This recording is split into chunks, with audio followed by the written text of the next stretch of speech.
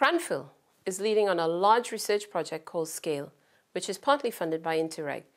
We're working very closely with our project partners to develop useful approaches for the food sector to use as they look to improve their performance across the triple bottom line of people, profit and planet. As part of our engagement with industry, we carried out a scoping study where we interviewed 27 senior managers from different organizations in different parts of the supply chain, such as manufacturing, farming, logistics and retail. We did this as we wanted to capture firsthand their views and current practices with respect to the implementation of the triple bottom line in their businesses and across their entire supply chain. Triple bottom line in food logistics remains for now an unfulfilled goal, and the reasons for this are several. If you first look at what drives companies in adopting sustainability strategies, we found that expectations of economic benefits remain a dominant driver. Among these, cost reductions, care for corporate branding and customer pressures are at the forefront.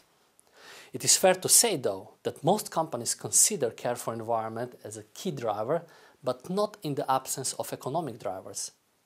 We notice, however, particularly in companies with mature sustainability cultures, an important shift in priorities where the economic aspects of sustainability started taking a secondary importance. Sustainability is becoming in the food industry more and more often an order qualifier. Therefore, it is important for companies to consider how they are going to engage in sustainability initiatives. In our report, we highlighted several barriers for sustainability improvement. We showed that companies that are overly profit-focused while simultaneously fostering transactional relationships with their external network encounter difficulties in improving their sustainability position.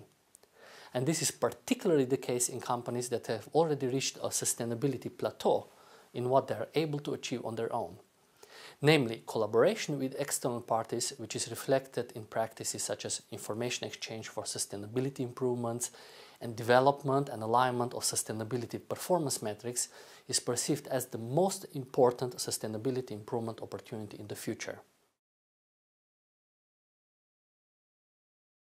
We are very excited about the next step for us here at Cranfield University, which is to engage even more closely with several clusters of companies in a network, to look at using our relationship management suite of tools that we have developed to help them drive forward their efforts on collaborating for sustainability.